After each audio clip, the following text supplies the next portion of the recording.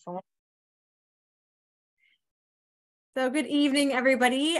So I'm Alicia Stubbs, and a Senior Manager of Family Engagement and Advocacy at Easter Seals, Ontario. And I'm so excited to be here for our first evening of our second series of the TD workshops.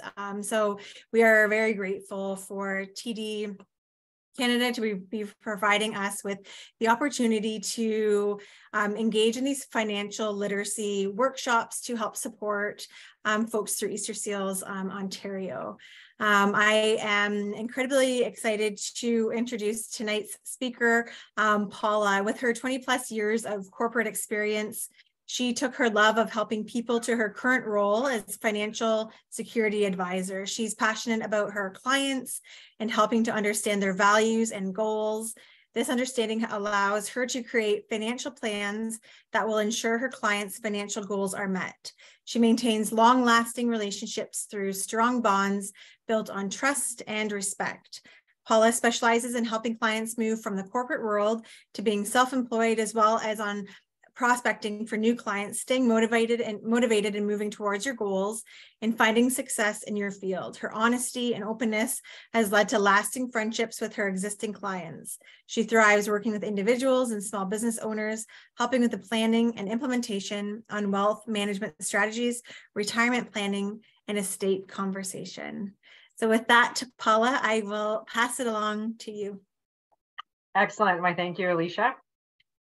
That's a whole lot of description for at the end of the day. I love to help people when it comes to money and when it comes to budgeting. So for those that are listening and those that are watching, it does sound a little overwhelming, but at the end of the day, my role is a financial advisor, financial security advisor. There's a couple of different titles for that. And it really comes down to helping people understand their money, how to budget, how to save, well, we all know how to spend it, but all of those fun pieces. So I have a short little presentation that I'm going to pop up on the screen. By all means, Alicia, please let me know if it's coming out properly. Yeah, I can see it perfectly. Excellent. So I'm obviously doing a little bit to do with financial literacy. And I know Alicia had said if anybody, and we might touch this later, if you have some questions while you're watching, by all means, reach out. I'll do my best to answer them in the moment as we get through the presentation. If you have information or if you have questions, sorry, that you would like some answers to, Alicia is going to have my email address available, my phone number. I am more than happy to answer any questions that you might have. Money gets a little bit confusing to understand some of the terminology. I'm here to help. I'm here to answer some questions. And again, after this presentation, whenever you've watched this video, I am simply a phone call away and I am happy to answer your questions. So what I want to dive into a little bit, and it basically says, does what you know now affect the future? And when we talk about our money and what does that look like? And it basically, I want to say, of course, what you know today affects tomorrow. The more information you have today, the more that's going to affect your tomorrow. You couldn't drive a car without a license, and that's why you need to learn today to basically drive a car. It's the same with your money. The more that you can learn today, what you can start learning today in terms of about how to spend your money, how to save it, how to budget wisely today is going to affect your tomorrow.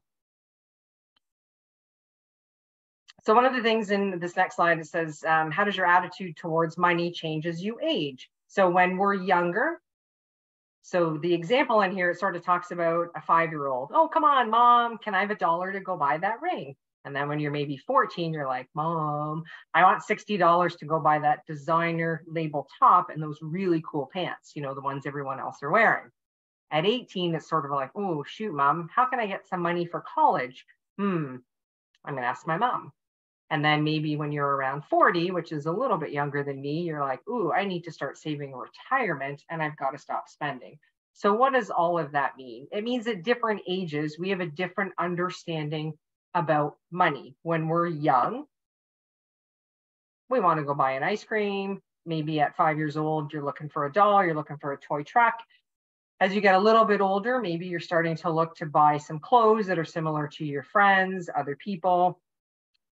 Then when you get to the age maybe that you're possibly looking at going to college or post-secondary education, or you want to take a course, you're going to have to look at money a little bit differently then. And then when you're older as an adult, maybe you're looking to rent a place, you're looking to buy a place, maybe it's a car. So there's different times in your life that you're going to need money for different things, and you're going to have a different attitude about it. So me as an adult, I have a home, I have my dog that might come in and out of this video that I need to make sure he's taken care of. When I was younger and I was the one, Mom, can I have the $1 to buy a ring? That was usually the candy ring pop at the store. I have a bit of a sweet tooth.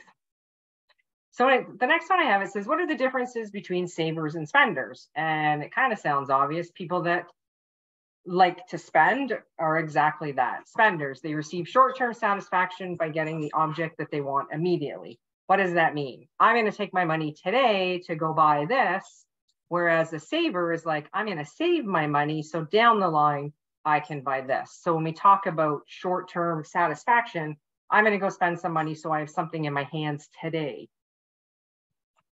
Like I want a book maybe, or I want a phone or a magazine or that new shirt. So basically spenders receive short-term right away. You get something in your hot little hands. Savers, they're the ones that they're going to appreciate items down the line because they've saved their money. So spenders have little money in the bank because they often spend their money on pricey items or lots of items or spend it as soon as they get it. They're often in debt, and debt is when you owe money, or maybe your bank account doesn't have anything in it, or you borrowed money off your mom or your dad or your friend. Hey, can I borrow $20? That's considered a debt. You owe that money. I'm just going to finish reading these. So savers, they have money in the bank because they know how to manage their money and they're prepared for financial emergencies. So let's go back to spenders. If you have a job and you get a paycheck, savers are the ones that are going to put a big portion away, probably in a bank account. Spenders are the ones that are going to take that check and race and cash it and go shopping. And maybe it's clothes, maybe it's a video game, maybe it's a new purse, maybe it's a book. Obviously, I'm a book person, that's why I'm holding one. And so the spenders are the ones that don't have much. So then they tend to find themselves what would be considered in debt, where they owe money. The savers are the ones that generally have what's called a credit. So you have debt when you owe, and then you have credit on the other side, and your credit is when it's positive. So if you ever hear those terminologies, debt, you owe money, credit, you have money. So that's probably a good time right about now to stop and think, what are you? Are you a spender or a saver? And the previous one we sort of talked about is thinking about longer term as an adult being a saver. What would we need to save money for? And exactly that. Are we looking for somewhere to live? Are we looking for a vehicle? Are we looking to maybe take a course, go to school? Lots of different things. Can't do those if you don't have some credit, if you don't have money in the bank. One of the slides that I didn't add in here, if you've heard the term of a credit card, if anyone's ever, maybe some of you have one, a Visa, a MasterCard, that's when you have a credit card that you can go and purchase something, what's considered on credit, but it still becomes a debt. You still have to owe that money. It's really, really important in terms of budgeting. If you use a credit card to go buy something, and let's just say it's a $100 item on a credit card, you then in turn have to pay that credit card. And if you're a spender, you may spend all your money and you still have that debt that you owe. Don't want to get too intense in that because there's a lot of information when it comes to credit cards. And that can be a whole other presentation.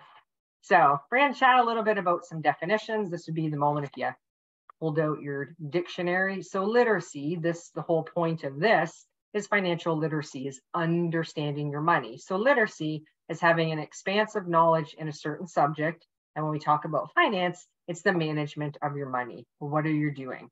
Now, there are lots of different programs out there that if you have a job and you get a paycheck, that you should be putting 80% of your paycheck away and only spending 20%. Some say it's 30 that you can spend and 70 you need to put away. Why do you need to save? One of the slides previous talked about a financial emergency. Well, what does that look like? If you have a car and you get a flat tire, you're going to need to get it fixed. If you're taking a course in classes and you need to buy textbooks and you didn't budget your money and your course starts tomorrow, you need to get those textbooks. There's all types of different things that people would consider a financial emergency. Somebody that has a house and the roof starts to leak, you got to get it fixed pretty quickly. That might be a financial emergency. So when we talk about managing our money, it's really understanding what that looks like. If you're watching this and maybe you get an allowance from your parents where you get some money, same thing, to buy lunches or whatever that might look like. Are you spending all of it, or are you saving it and using it the way that you need to? Again, there's a couple of different programs that you can do a little budget sheet. And if you do have a job or you do have money that's coming in, how do you save that? How do you set it aside? And there are budget sheets. Again, if you're watching this and you're interested, I'd be happy to send them to you.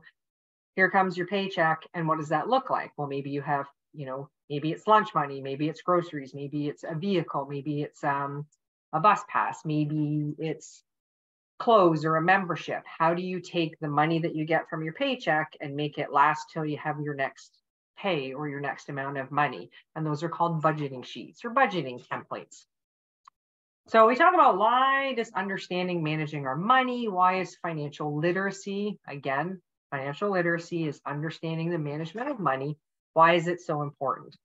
Well, life is about money. People have jobs, people have careers. Some people are what are called entrepreneurs. They own their own business. We work to get a paycheck, to get money into the bank, to turn around and be able to, again, buy groceries and use money for all those things. Go to a movie, go to a restaurant, go get ice cream. So sometimes people are defined by how much money they make and what they do or what they possess for a living. Sometimes people look at that. You can see people with a big house or a fancy car or a big farm, expensive clothing. They tend to spend their money on those things. And some people feel that they're defined by what they have. Some people, their success is determined by how happy they are. This is all about money, so we'll carry on that topic. So sometimes, therefore, to be successful, sometimes people feel it's looked upon in terms of how you want to manage your money. So life is about money. People are defined sometimes by how much they make, possessions, what they do for a living, different types of careers, different type of jobs. And therefore, we want to be successful and we want to look upon well. And in the future, we want to try to help you understand how to manage your money so that over your lifetime, you take care of yourself and you continue to have money in your bank account. And we want you to have a credit. I wish I could quiz you guys on this one.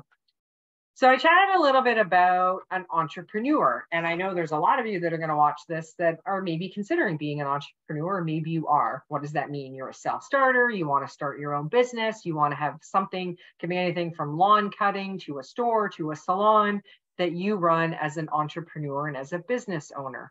So we want to chat, if you're out there thinking about running a little business, what does that look like in terms of you and what you need to do? Well, first off, like I was saying, an entrepreneur is a person who owns, they manage, and they take the risk of owning a business.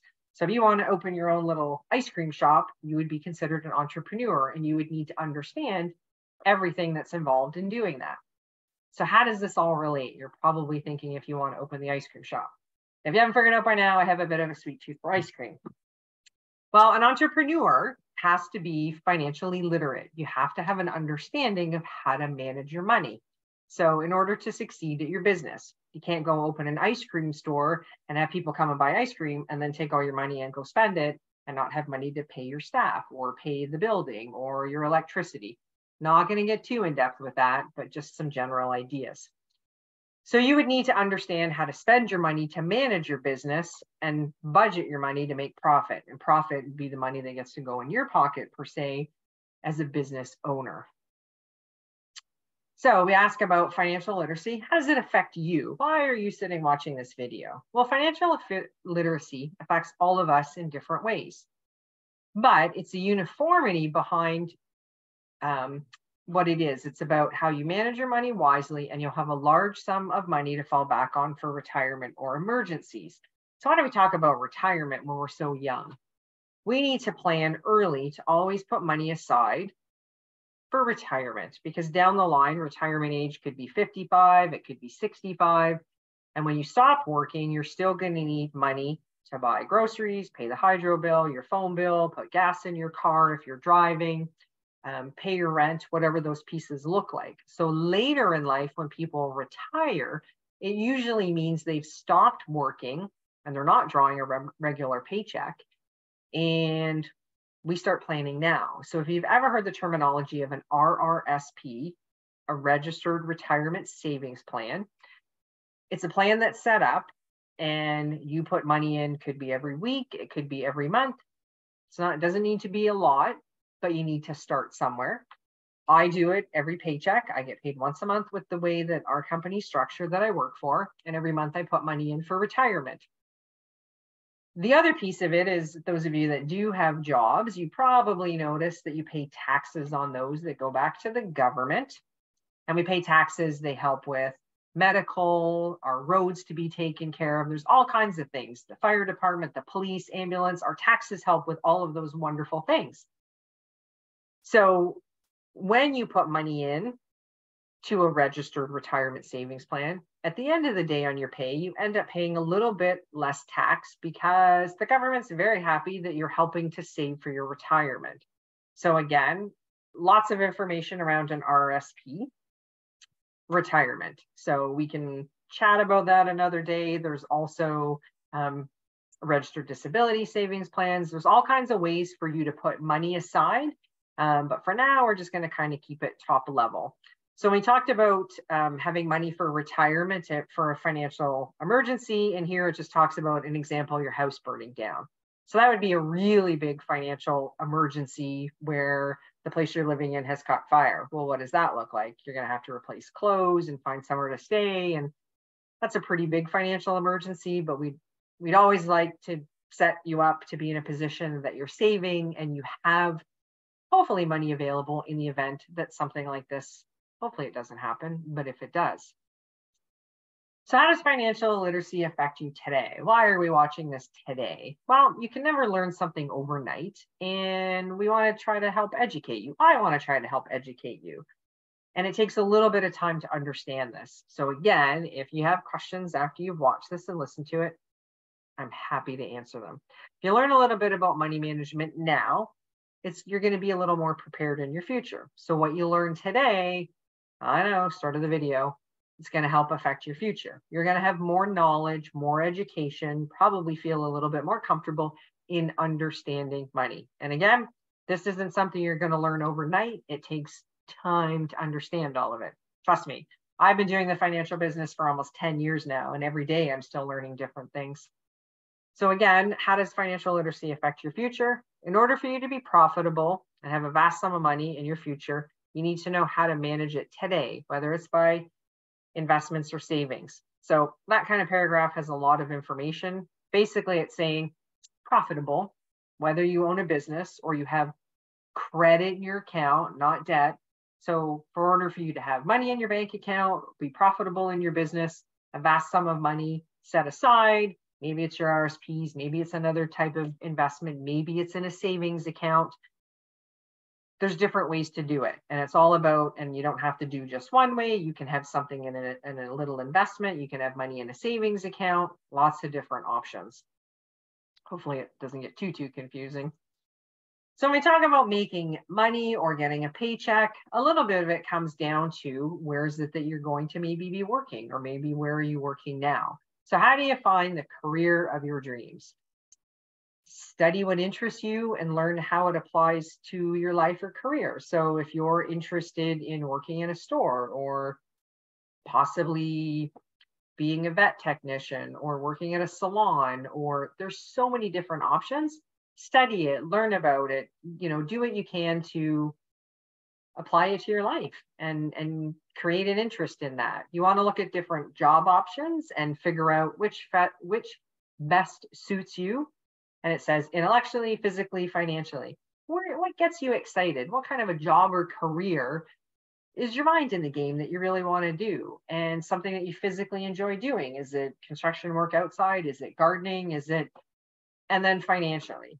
Financially meaning, does it give you the hours that you want? Does it give you the type of money, a paycheck that you want every week, every 2 weeks? All of those pieces are very different. And once you figure out a career path that you want to take, you want to be aggressive in following it, and don't let opportunities pass you by. What is that? You want to find something that you're passionate about. I'm a financial advisor by day, and I love it. I love to help people. On the side, I volunteer as a volunteer firefighter, and I absolutely love it. Those are two things that I'm passionate about. What makes you get out of bed? What are you passionate about? What excites you? Find that idea for a career, for a job, if it's continuing in school, and go with that passion. How do you become successful? So I kind of put two things up here. How are you successful if you're an employee? And how are you successful for those of you that might want to own your own business? And when we say own your own business, again, it could be a lawn service, it could be a little shop, you could be a house cleaner. Business owner encompasses all different types of businesses. Nothing's too small and nothing's too big if you dream for it. So as an employee, successful, think outside of the box. You always want to contribute in a really positive way to whatever it is you're doing, to your occupation. You want to enjoy what you do. You want to go to work every day with a big smile on your face because you want to love what you do. You want to be excited to go there and earn your paycheck.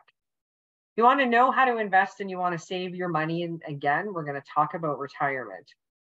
So super important. As an employee, you want to work hard, you want to keep your job, you want to make sure you're getting your paycheck, and you want to be in a position that you can slowly start saving for retirement or understand your money to budget. So when you get your paycheck, what does that look like? What do you need to put aside? What's left for you to spend?